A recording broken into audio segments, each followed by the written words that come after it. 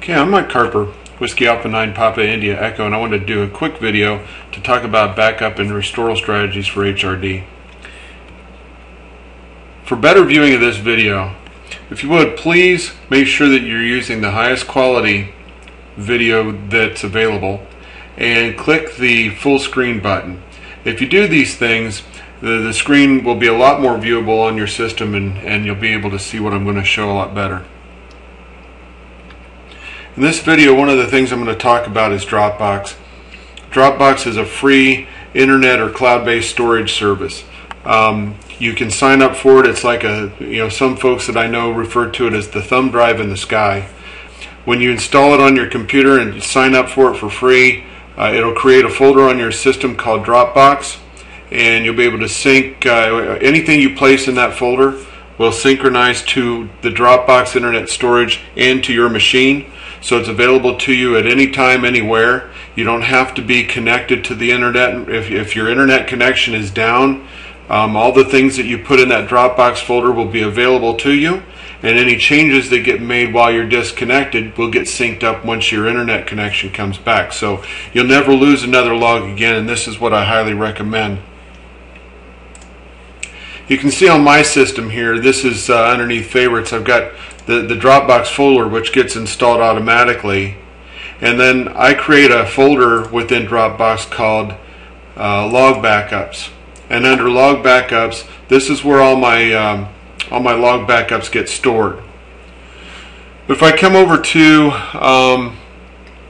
just pull this over and show you that you sign up for this by going to www.dropbox.com, and if you want to, if you're already a member, great. But otherwise, you can sign up by creating an account. I'm just going to sign in here, but this is where you would go and create an account.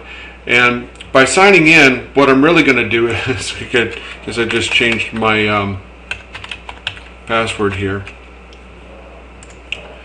By signing in, I'm going to be able to access these same folders.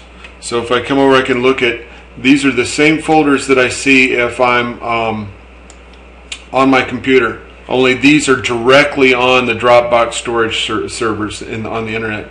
So these are all the same folders, and what I wanted to show is, if I go down here to log backups on my computer, I can see all those folders, and those folders, again, it's very important to understand these folders are on your computer, and they will get synchronized to Dropbox system, which is here, and I can see all the backups here. And all my dogs barking today. So all these files exist right there, so I can get to them from anywhere. Okay, so I'm going to go into logbook and just look at how the backup folders are set under options. And what I do is I have it to back it up on close, and every 6 hours. You can change that. You can say every 10 changes to your log, or every X number of changes to your logbook. You can set it for different timings.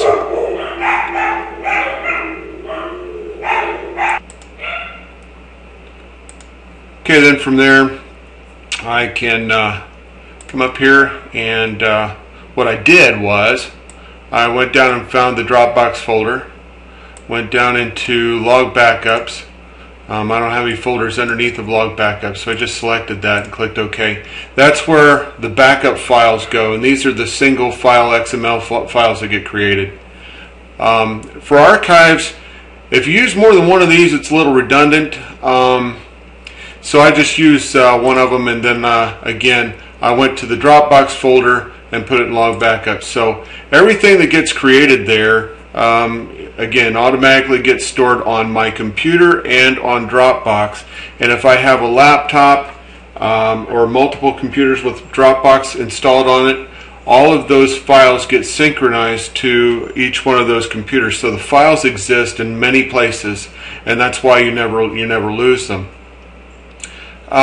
So it's not necessary to do more than one of these, in my opinion, because they were created so that you could put them in multiple different places.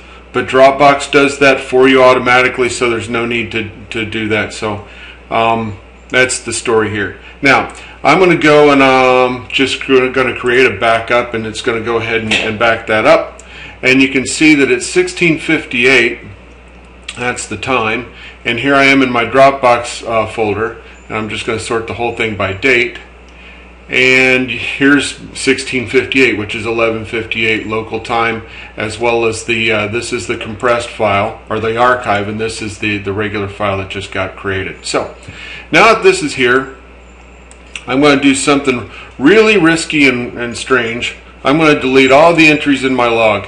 I'm going to do that just to show how it's possible to do the restoral. A lot of people are using ADIF to do backups and restorals, and I just think that's really risky.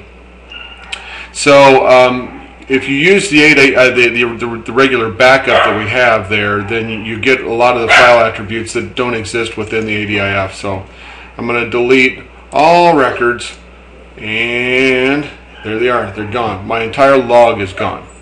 So I'm going to go and I'm going to do a restoral. Come down into backups, restore. I'm going to go and find that folder, which is in Dropbox. I come down here to log backups. I'm going to hit this so I can see the most recent one at the top.